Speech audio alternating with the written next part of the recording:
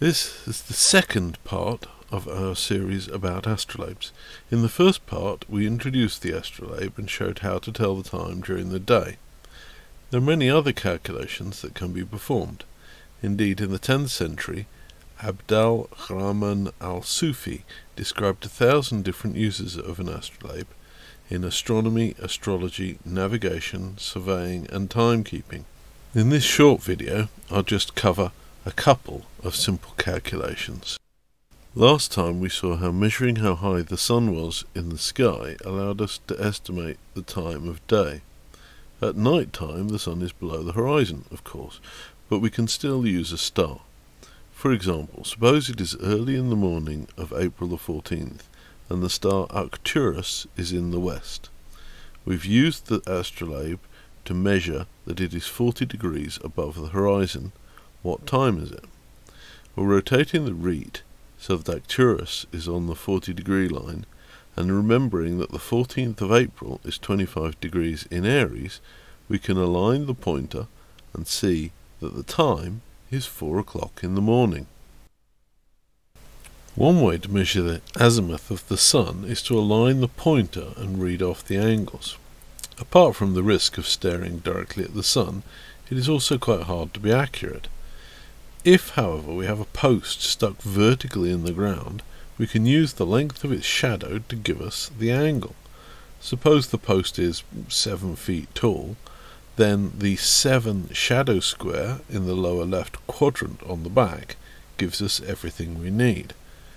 If the shadow is, for example, 8 feet long, then the sun is 41 degrees above the horizon.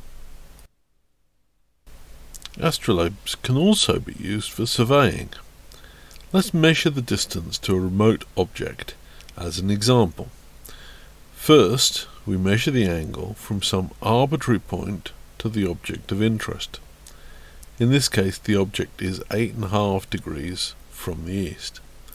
Now the astrolabe is moved directly towards the arbitrary point, let's say by 10 meters.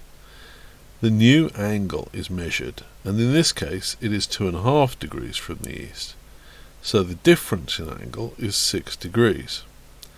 The lines on the top left quadrant are a sine table, so if we set the angle to 6 degrees, then the pointer crosses the outer arc at this point, which is just over 5 lines up, let's say 5.2 out of the possible 50 lines.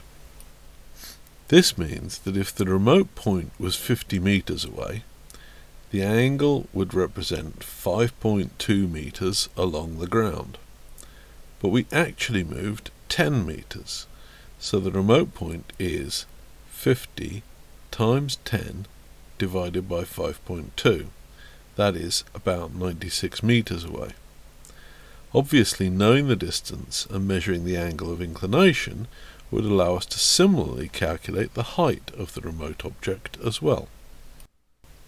The moon's cycle varies over the course of a year, and a table of positions is required in order to be completely accurate.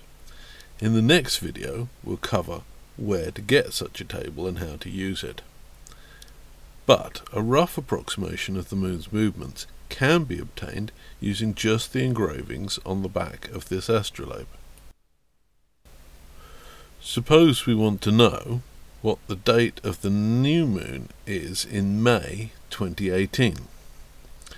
The first step is to work out the golden number of the year. This can be calculated by dividing the year by 19, taking the remainder and adding 1. So 2018 has a golden number of 5.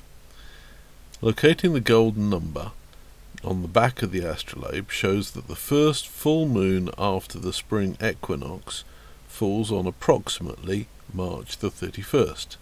That is 11 degrees after the equinox. The moon symbol here shows that over the course of a lunar month the sun moves 29.5 degrees. So, to get to the May new moon, we have to multiply that by 1.5.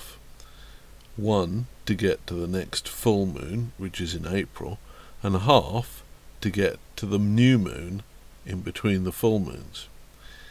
This gives us a total of 55 degrees after the equinox, or 25 degrees in Taurus, which is May the 15th.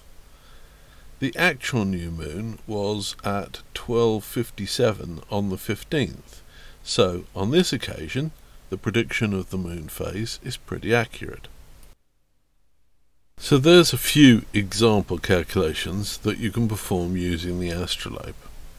This has been the second part of our series about astrolabes.